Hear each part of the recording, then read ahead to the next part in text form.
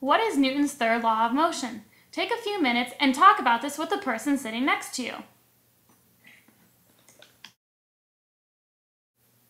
Newton's third law of motion is, for every action there is an equal and opposite reaction.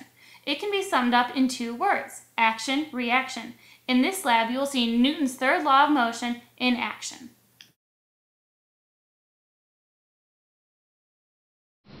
In this lab, we will be investigating Newton's third law of motion by doing a balloon rocket lab. In this lab, you will need a balloon, a roll of masking tape, some string, a straw, and a meter stick. The first thing you want to do is put the string into the straw so that the straw is attached to the string.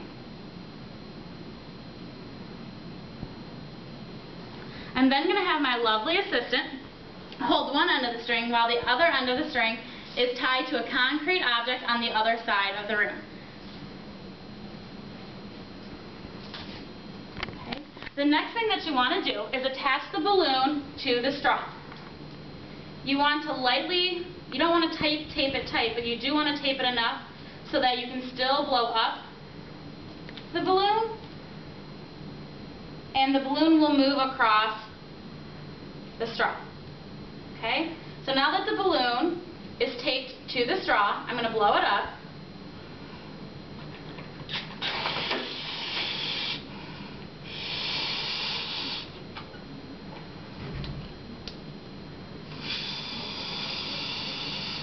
And I'm going to blow it up nice and full for my first experiment. Okay? The first experiment I'm going to do is with the large balloon. Let me get this extra tape off. Tape's coming apart. Okay? So if your balloon happens to come off the straw, you can easily fix it. After it's blown up, you can position the straw on the balloon and just put a piece of tape across the balloon like this. Okay?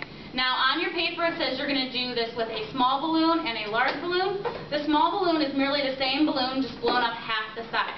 So I'm going to show you this with the large balloon, and then you're going to repeat it with the large balloon and the small balloon. And remember, your small balloon is blown up half the size as the large one. Okay? So my lovely assistant is going to hold the string tight.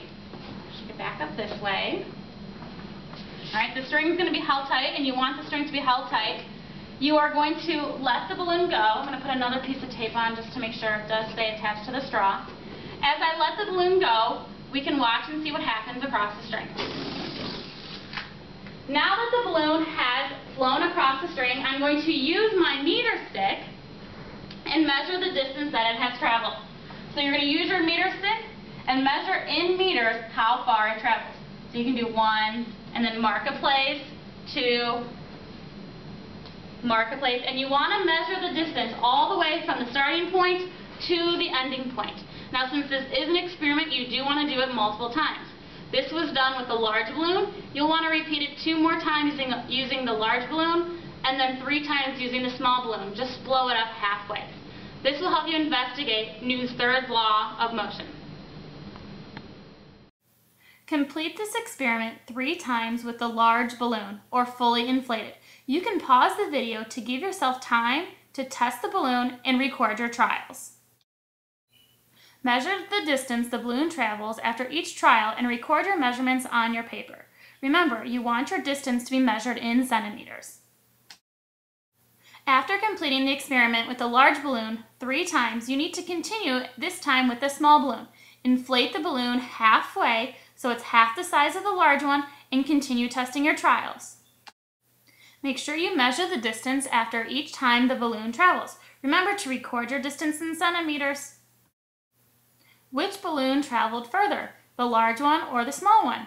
Why do you think that is? Answer your question on your paper in a complete sentence. Using Newton's third law of motion, explain why the balloon traveled further and faster than the other one. What was the action that caused the balloon to move?